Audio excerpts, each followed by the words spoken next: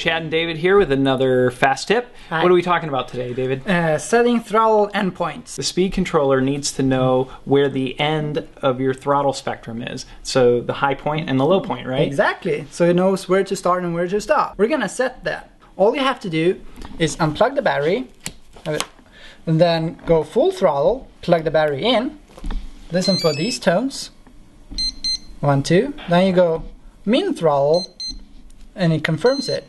Now, David, will all speed controllers have the same tones? No, it will not. And some speed controllers, you can't even set the throttle endpoints on. Yep. But most speed controllers are going to work in this fashion, right? Yes. Why you want to do this is to get resolution. You want the stick to actually do what it's supposed to do, all the spectra, so you can have a nice, smooth flight and have good control. So you're saying you have more steps in between completely off and full throttle. You'll have more steps of resolution is what you're saying. Yes, that's true. But what if your motor's running backwards? Take a piece of tape. This is so you don't have to use your prop and kill yourself. We don't want that. Yeah, don't spin up a motor sitting on a piece of wood with a prop on it. Yeah, bad idea. That's a bad idea. But you can check the direction. Real simple.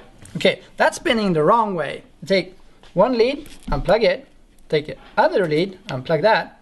Plug the first one into the second one, and the second one into the first one.